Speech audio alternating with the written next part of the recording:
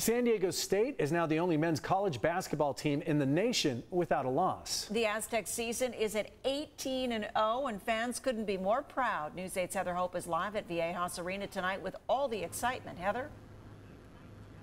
Right, fans decked in their red and black. As the campus is still closed until classes resume for next week, that didn't stop many from trying to buy their basketball tickets today, all gearing up for this winning streak.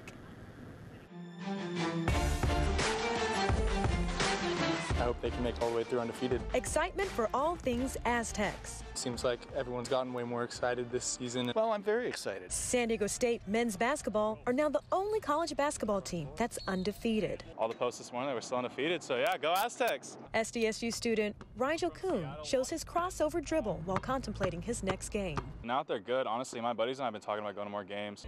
Not the only one, as there's a line outside the Viejas Arena ticket office. The seats are sold out.